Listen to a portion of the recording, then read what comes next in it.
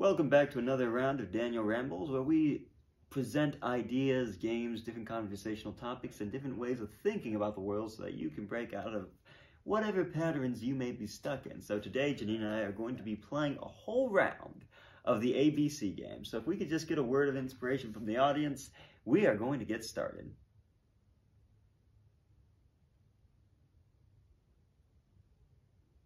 Africa. Africa. All right, that's a great start. African clothing, that's what I'm wearing, Janine. So funny. Boy, you really do clean up. You know, it's not just that you're here, it's that you're actually, like, part of the show now.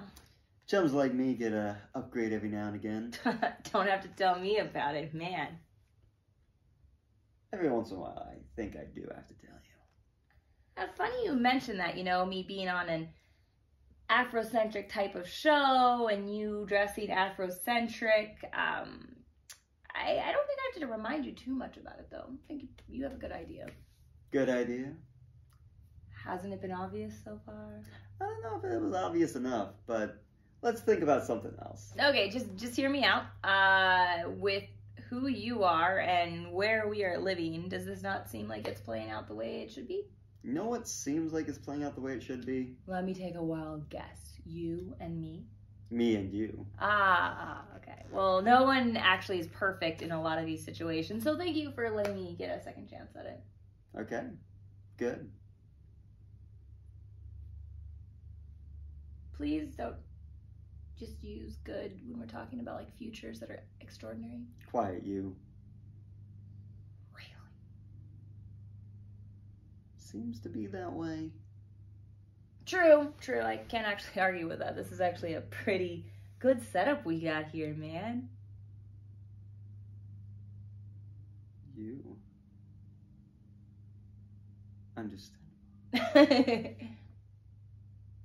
Very understandable. Alright, I think I've lost this round. I said you, the letter U, but it was spelled Y-O-U. I thought you were going to be like universally or something. I don't know. My brain was just like clocking out. I think all the hours of sleep are just having me at ample shapies. It's okay. I thought it was interesting that you were talking about you being on this show, and then I'm like, this is the only outfit that I have that actually has, like, no printer. That's kind of Afrocentric. cool. Yeah, and then you're actually completely decked out, and I'm wearing, like, normal clothes.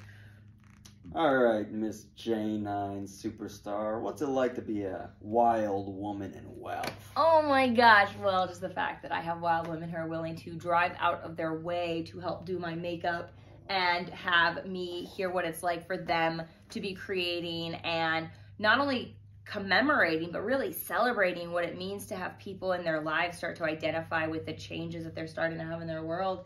It feels not necessarily wild, more welcoming and just being natural and not needing to change or disrupt or add anything that's not already part of me. That's what it feels like to be wild, just bare and essential. And I'm literally getting goosebumps right now thinking about this.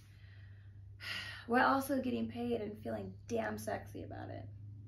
Sounds like a hell of a metamorphosis. Yeah, well, what does it feel like to be around such wild women these days, Daniel?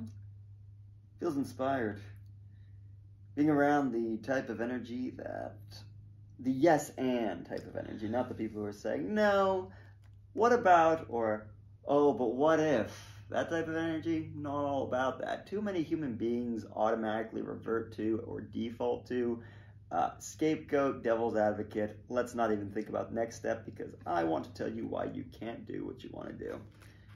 See, I love that you say that specifically because some of those people certainly have a ability to change. Although, yes, if you have too many, some of them really feel like that has to be their reality. And then it's hard for them to start having these shifts where they realize that all of it's made up. So if enough of them agree that they're going to shift their world into a focus that doesn't work or create, they will consistently be in that world of just non-creation versus what you're saying, these yes-anders and these believers of magic and their own manifestation. The more you're starting to have them, it's good every once in a while to have the naysayers so you can poof and feel really good when you're able to have them then become manifestors themselves. But you're right, if you have too many naysayers, it's hard to have them become yay stay sayers because they just want to keep leaving into this world of darkness, and we want to bring them to the light. I mean, I should know. I used to be one of the worst naysayers. What was that like? Skeptic.